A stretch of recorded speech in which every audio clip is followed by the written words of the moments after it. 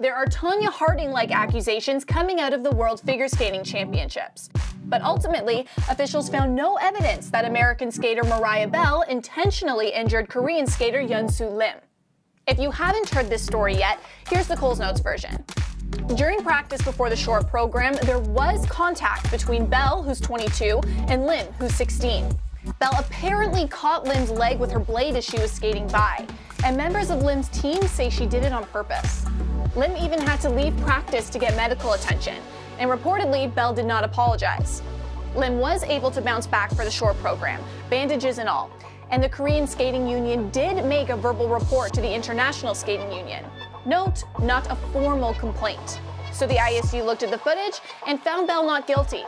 But the internet has some conflicting feelings. From Reddit to Twitter to blogs, everyone's debating whether Bell did it intentionally.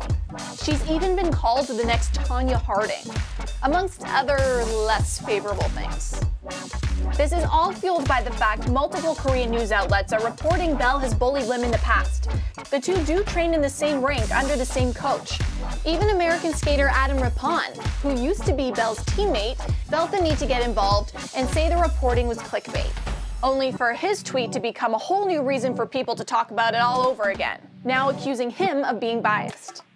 Despite the fact so much of this story is built on rumors, it's turned into something very real because Bell is now being full-out harassed on social media.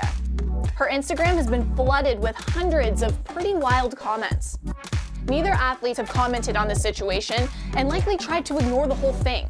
World Championships is the biggest event of the season, and Bell ended up finishing 9th overall and Lim 10th.